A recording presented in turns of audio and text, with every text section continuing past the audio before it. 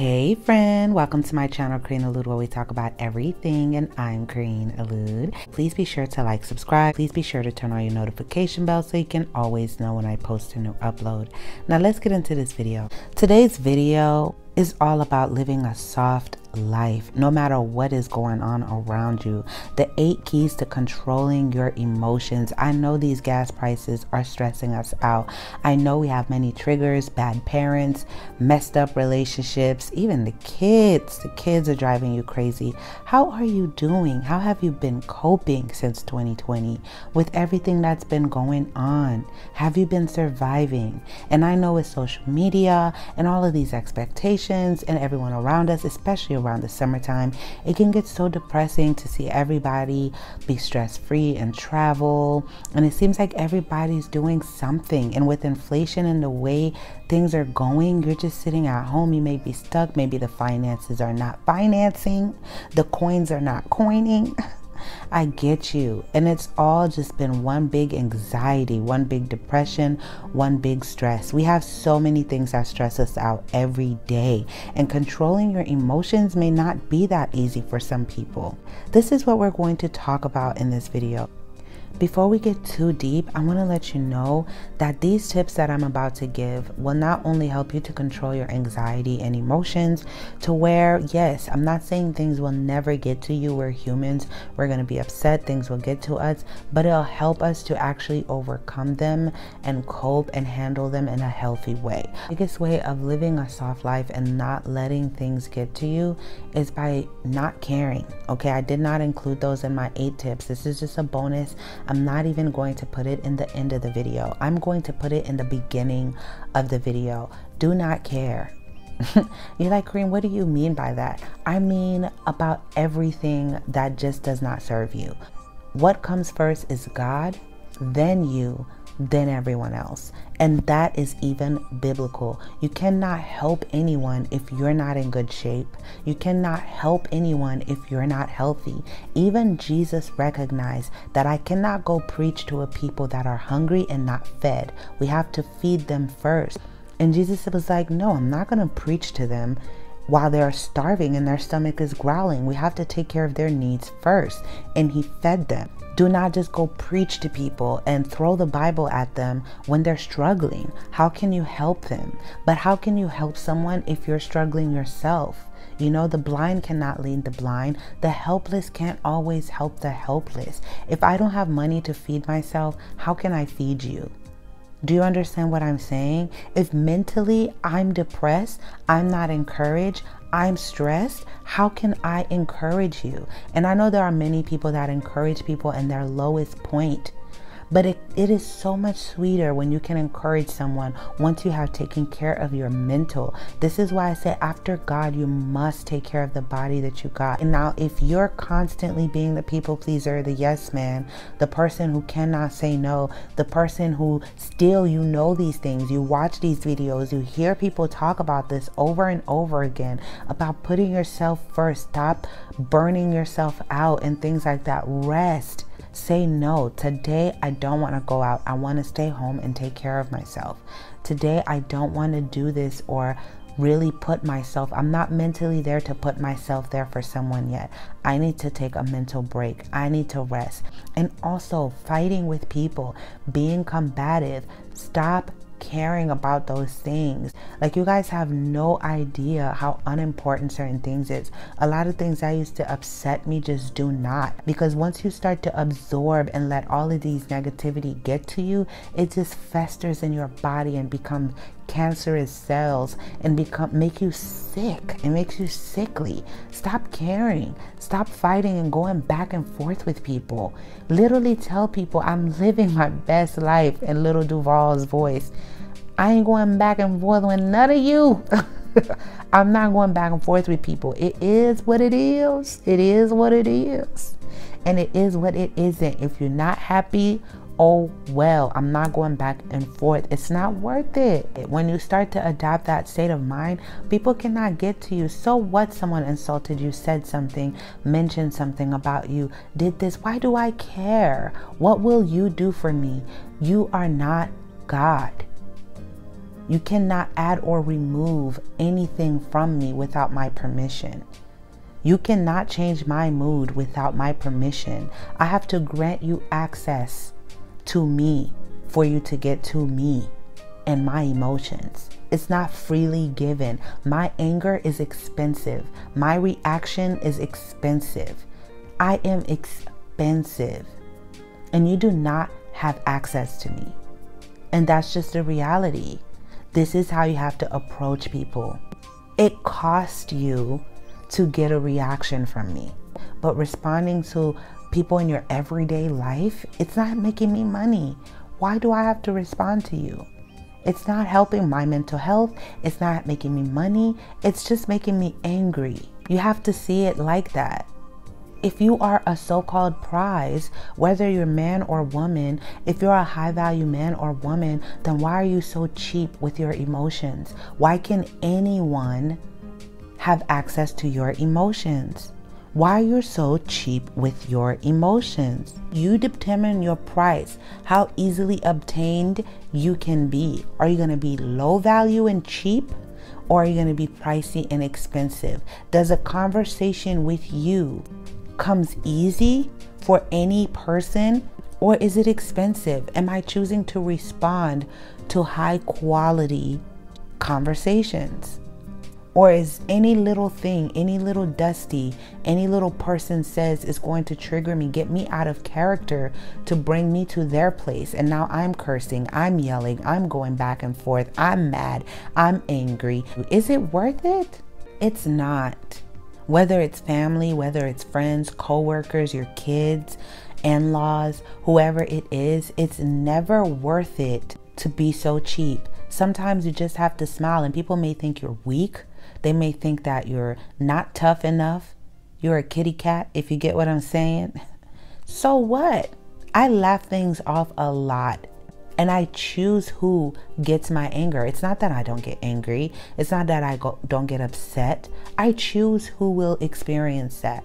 Who do I value in my life enough to give them the pleasure of me being angry? Stop being cheap. Stop selling yourself short. You're expensive. Your emotions are expensive. Your energy is expensive. When you think like that, that is the number one key to controlling your emotions.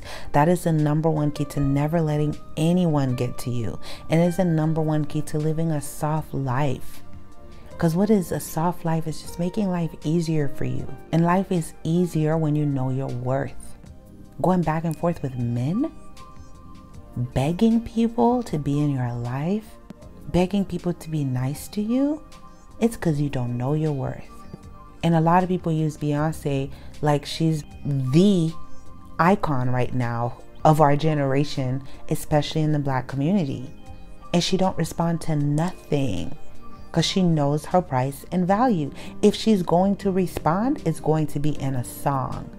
It's going to cost you to hear her response. And she's made songs responding to the haters. That's the energy you need. If I'm going to respond to you, it's going to make me money. If I'm going to engage with you, it's going to make me money. But you can be so valuable, outselling people, doing all this, but you're responding to everything. And it cheapens you. It makes people not respect you. You lose your value. Every time you're steadily responding to everything, people know they can provoke you. Any little random person can get to you. But if you really want to cope with things, live a good life, a soft life, is you gotta stop caring and know your value. Stop being cheap. Let's start with the biggest tip for me that I'll say out of the 8 is prayer or meditation for those who aren't religious, you know. Meditation, prayer, and God really opened my eyes with simple tips and tricks to really just calm things down. And meditation also can open your eyes just to take a deep breath, slow down, and think and assess the things in your life that are not helping you or benefiting you. So that is number 1. Number 2 is identify your triggers. Are your parents your triggers? Your spouse, your kids, your friends, etc.? Learn what situations or actions cause you stress or increase your anxiety. Notice what anxiety feels like for you, because it's different for everybody. Get to know the body feelings that are part of anxiety. Describe them to yourself. When you're anxious, do you feel butterflies, sweaty palms, shaky hands, a faster heartbeat? Know that these feelings are part of the body's normal response to a challenge. They're not harmful. They fade on their own. And next time they happen, try to notice the feelings without getting upset that they're there. Accept them. Let them be there. You don't have to push them away, but you don't have to give them all of your attention either. See, if you can't let them be in the background, then you will never get too far. So understand that. Are there some people that when you talk to or they call you and their phone ring, your chest starts to hurt, your heart is racing faster, and you just feel like, I don't want to pick up. Oh my goodness.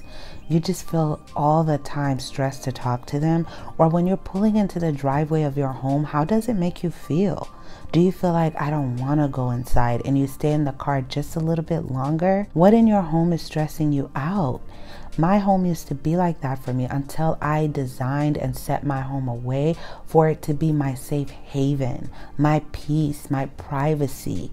You know, I'm excited to go home after a long day. I can't wait to get on my bed. I can't wait to get out of my car and come and be in my tub and be in my own kitchen. How can you change your environment in your home? And if your home is a source of stress for you, is it the people? Now, if it's the people, face the situation. Don't wait for anxiety to go away. You might think that you'll put off speaking in class until you no longer feel anxious about it, but it doesn't work that way. It's facing the anxiety that helps you manage it. That is called exposure. Now, if it's home, if you're already married and you already have kids and things like that, and you're like, I can't leave my husband, I can't leave my wife for a source of anxiety, there are other things that you can do to make sure that you lessen that. Some people can be in a stressful or toxic or even violent and dangerous environment to where it's a source of anxiety for them, that are enduring a lot and they don't really know how to cope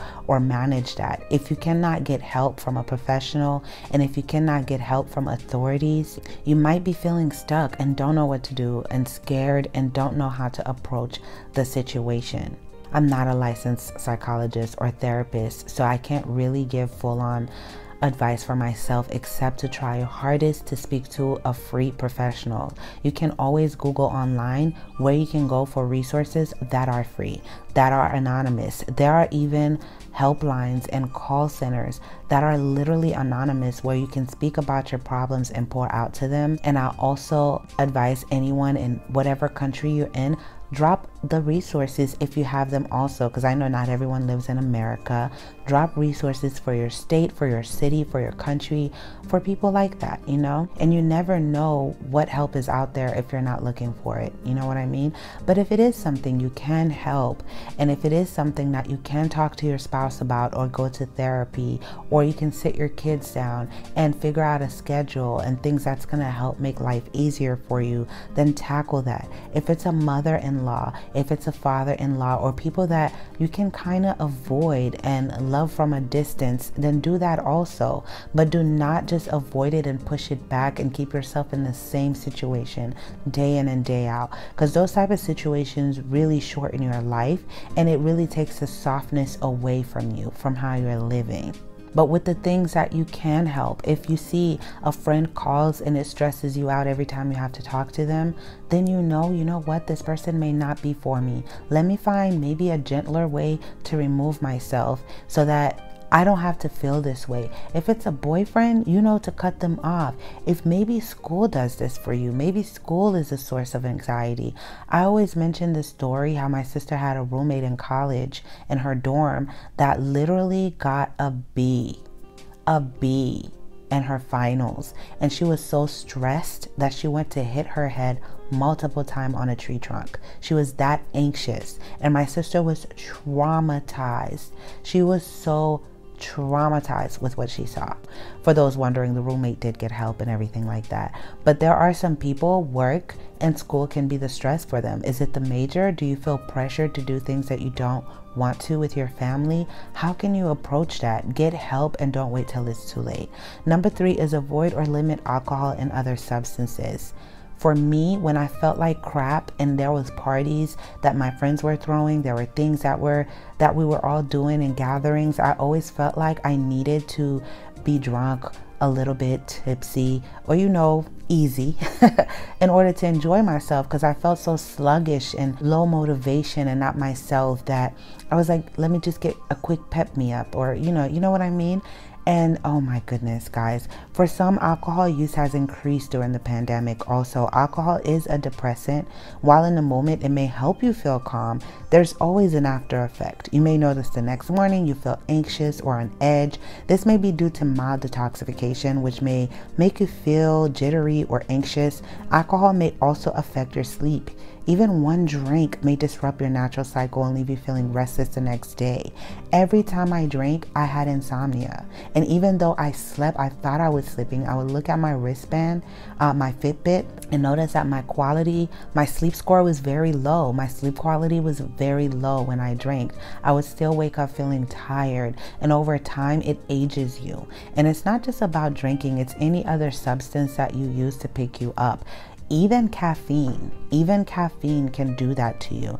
So when you're already feeling bad, these things will just make it worse, because now you have to struggle with insomnia, which makes things worse. And if you ever had IBS, when you haven't slept on IBS and you're getting 4 hours of sleep, 6 hours of sleep, your stomach is crap the next day. So sleep is very, very important, okay?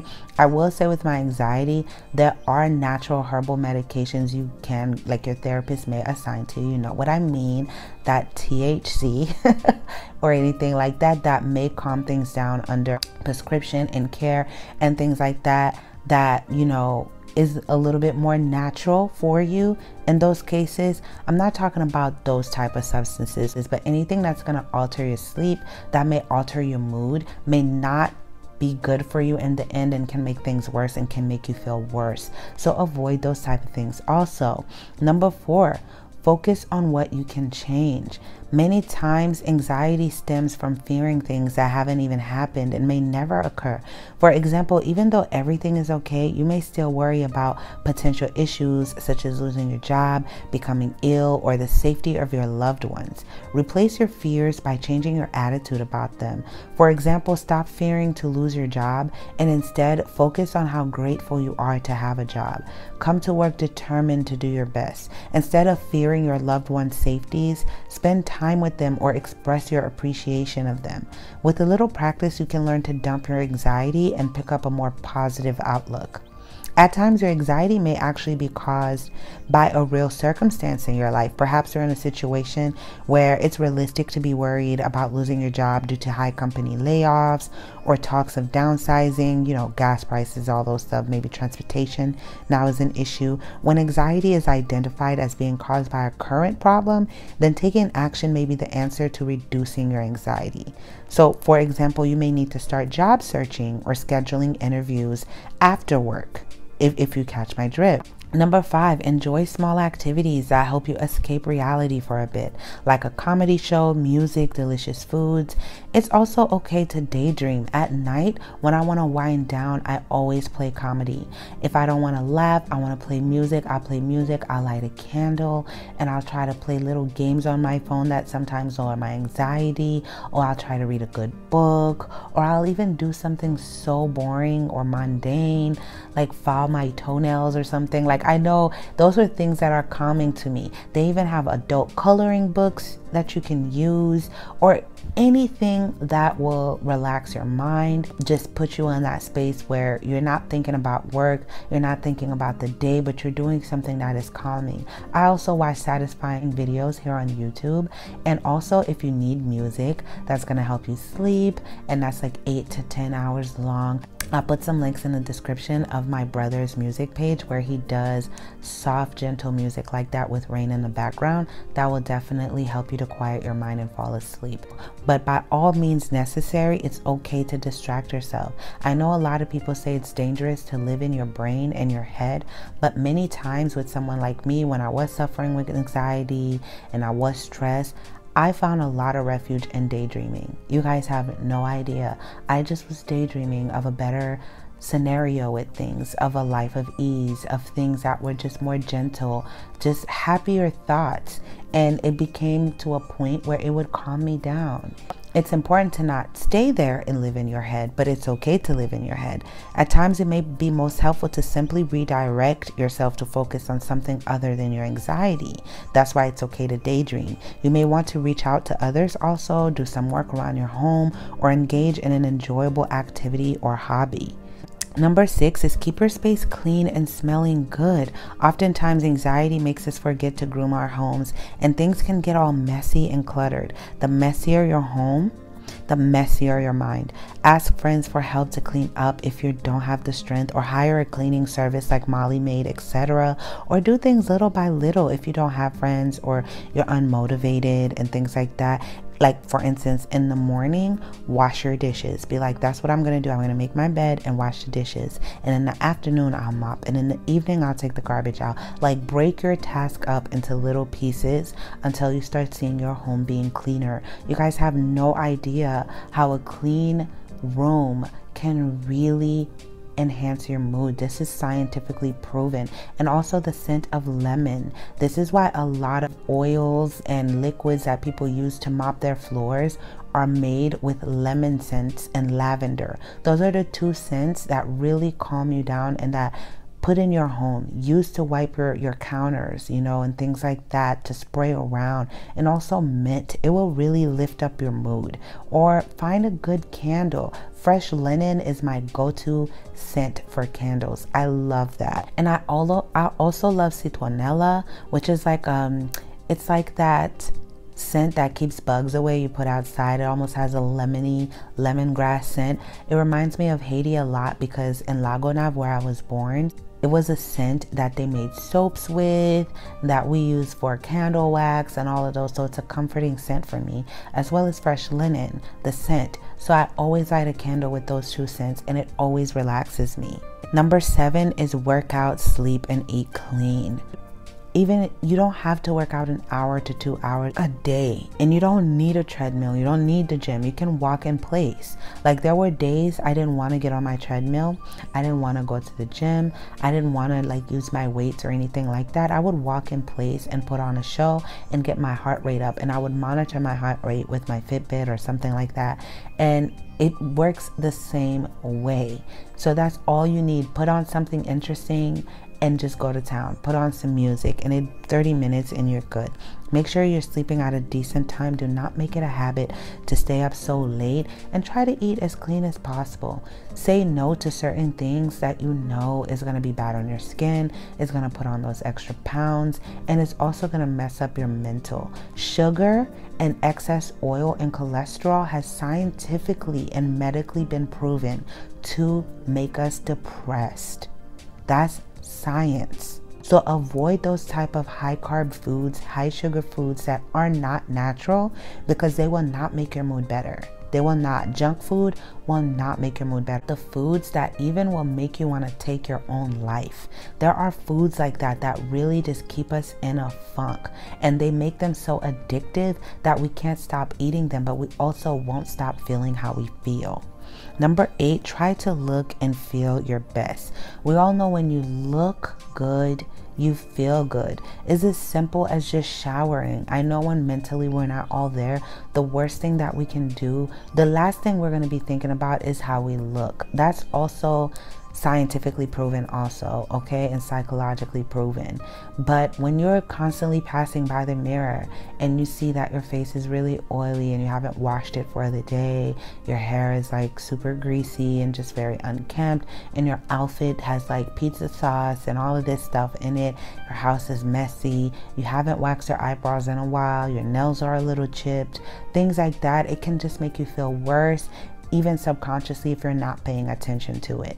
If you notice, when you look in the mirror and you've actually been well groomed, you're showered, you smell good, it can instantly lift up your mood. What I do at night, I have my night perfume. I will spray on my wrist, I will spray on my earlobes and things. It's not too heavy, but the smell alone calms me down when I spray myself.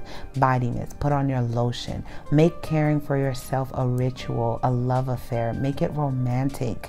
And I mean that not in a sensual way, if you catch my drift, but even applying lotion on your legs at night, make it a ritual, you know, to moisturize your skin, massaging your hands with your oils.